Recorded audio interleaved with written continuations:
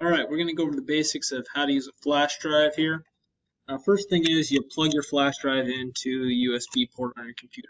Now most of the time it's just going to pop up like this. If it doesn't pop up, you can always browse to it by going to your Windows Explorer, and then it should appear here down at the bottom of the list of files and folders, and it should be called removable disk. However, you can right click and rename it whatever you like.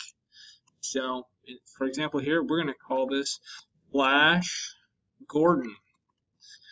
All right, and it's there we go. Now it's Flash Gordo. Well, it's the fat Flash Gordon.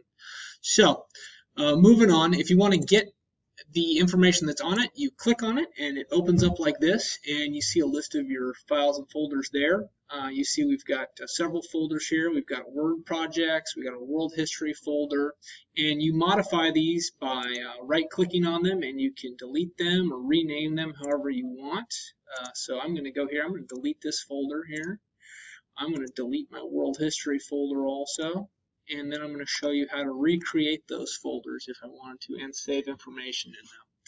All right, so let's say I need a place to put my world history notes. All right, let's say I need a place to put my world history notes. I can just drag and drop those right into my flash drive here, and they show up right there. However, it's always a good idea to put stuff in folders so you can find it later. So what I'm going to do is I'm going to right-click, I'm going to go to New, I'm going to create a folder, and I'm going to call it World History.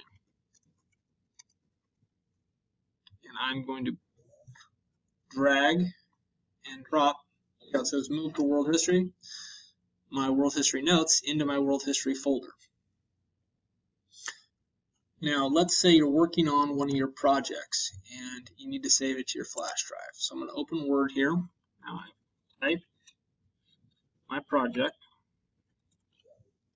I need to save it. I go to File, go to Save, and I'm going to click on Computer because my flash drive is plugged into my computer, and I'm going to browse.